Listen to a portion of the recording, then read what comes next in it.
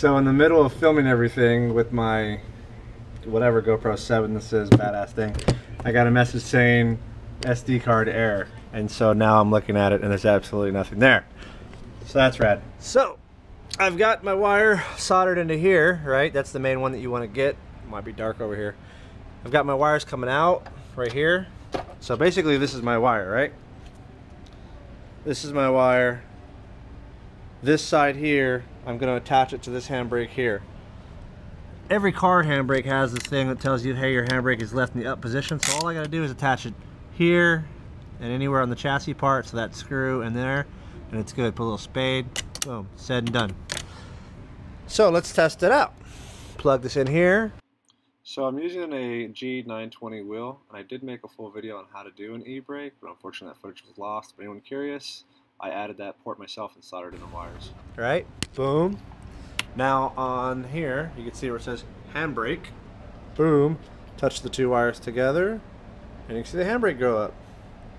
Which is kind of interesting to know, that I didn't know before, is it seems like it goes up slowly. So it's not acting like a button, but essentially. So handbrake is working. Now all I gotta do is connect everything back together, run it to this, and I am probably gonna set this up to where it is up here, more of a pullback. Gonna set up a spring here, but I'll probably do that video later on, or who knows what. That's what's up. I'm gonna put this back together. Okay, now I'm looking at where I want to put this e-brake. Got some light on the subject here. So this is my setup. This is where this guy's mounted to. It's not really adjustable, built it just for me. The seat does go back and forth. So right now what I'm considering is if I should cut and re-weld some stuff. I was just going to go with this handbrake for now. Being pretty practical about it and really want to spend too much money. A, don't have a lot of work right now with the whole Corona thing. B, I just hate spending money. So anyways, this is this handbrake actually came out of a Del Sol, which is what this seat came out of. But what I'm thinking is attaching a spring to go about from here to here, or anywhere in there, and that'll be what'll bring it back as it goes back and forth. And then I'll get rid of the button. Maybe I'll put a drift button just to be cool. Why not? If I get one for free. Put a screw up there, right? Oh, basically all it is getting rid of the spring inside there. Regular drift mod. So this guy down here, this is what's going to make my electrical connection. So all I got to do is put a spade on there, put one of my wires, ground out my other wire right here, and once this lifts,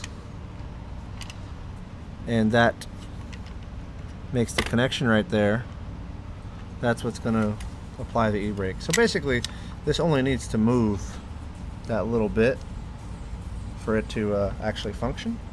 But you know, if you want to fill an e-brake, you want it to pull all the way. So I'll put a spring that can make it, or let it move like an inch or two and retract back. So just trying to be practical. I'm thinking what I could do is just maybe screw that in there for now until I can take this whole thing to the shop and maybe weld that on right there. Cut this piece off right here because I don't need it. That might get me through a couple days or something until I feel like disassembling all this and taking it to the shop. So I don't know, let's play with that.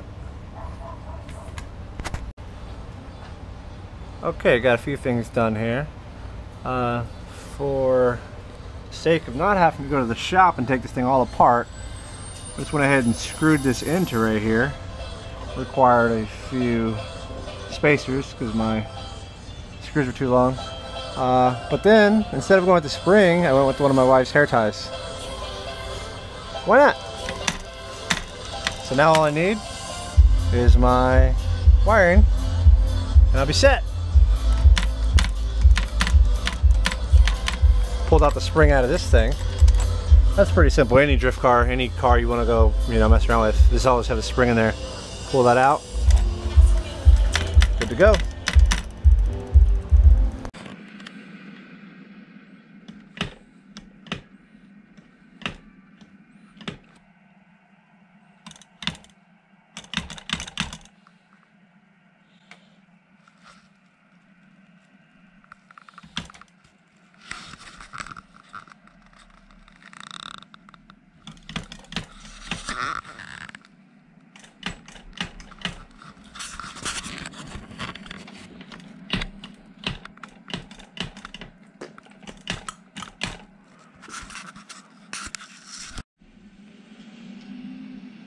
Recording. All right. So here is my simulator setup. NRG steering wheel. G920 simulator Logitech wheel. Got the 6-speed, got the stock pedals, all the stuff that comes with it. NRG adapter. This is the Del Sol handbrake that I set up. Also got some of my wife's hair ties on there for it to be the spring back. Took out the button off the handbrake. And because I'm used to an upright position, I've got it there instead of where I had it earlier.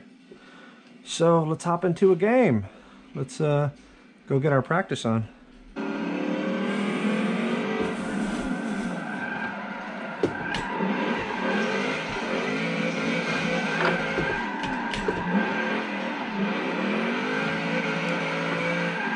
Come on, baby.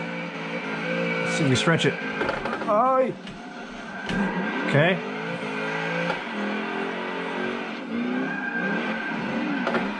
Oh, I'm going off the gas. Didn't get enough angle yet. There it is. Got that V8 power, baby. Oi. Orale. Little TV shaky shake, like real life. Oh, handbrake. Oh, more handbrake. Back on it, back on it. Come on, come on, come on. Third gear. Too much, too much, too much. Probably shouldn't have handbraked.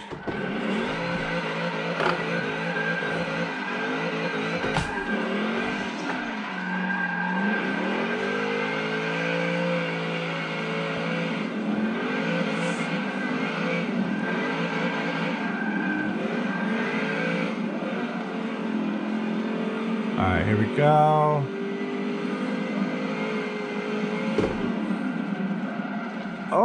Oh, went the wrong way.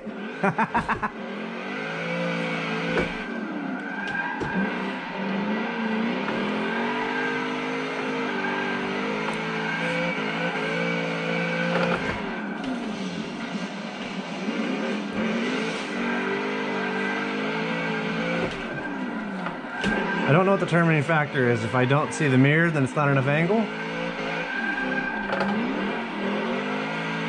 Must see mirrors on both sides for it to be legit. That's a possible real thing.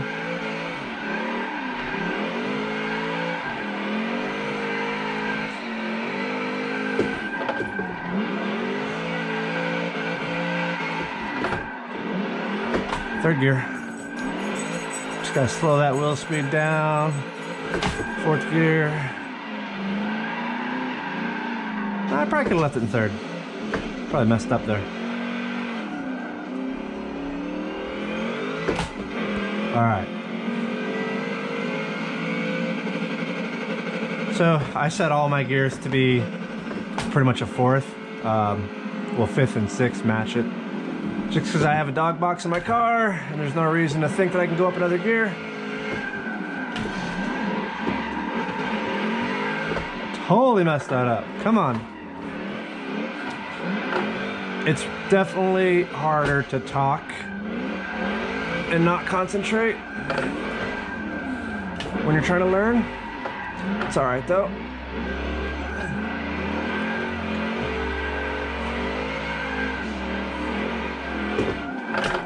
Oh, I shouldn't have handbraked. Definitely the handbrake in the game is way more effective than reality. Not necessarily but of locking the tires up, but just how much rotation you get out of it. My pro car, I can lock my tires up, no problem. But you don't always get that instant rotation.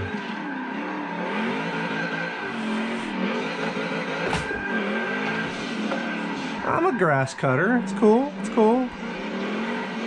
All right. Hey, that was weird. Ignore that and that.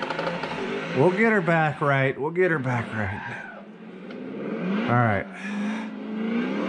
Back to full send.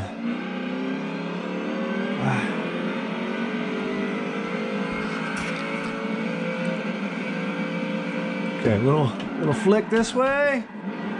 Little flick that way. On the gas. Nope, missed it. Come on, come on. No. Want more?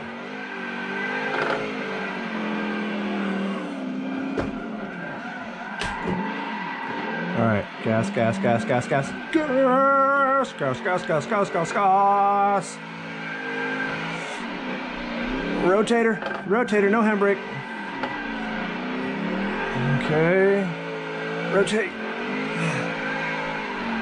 Easy, easy, easy peasy. All right, up the hill. Rotate, a little foot brake on the gas. Okay, we're gonna downshift to third, slow the wheel speed down. I'm just gonna leave it in third, but try not to bury it in the rev limiter. All right, got through there. Upshift fourth. Runner deep, runner deep. Let's see if we can do a little bit of managing.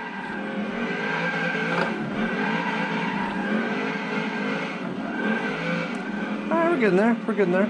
All right, we're gonna do a little flick again, right? Handbrake, handbrake, handbrake. Oh, should have got on the foot brake as well. I mean, it'd be nice if I just could come in with some badass angle, but I'm not there yet. Oh, see, that was a thing that was like video game. Just wasn't ready for that one. Ah, man, video game stuff is so much more tiring than real car stuff. All right, I'm doing terrible. Doing terrible. All right. I'm gonna pause this.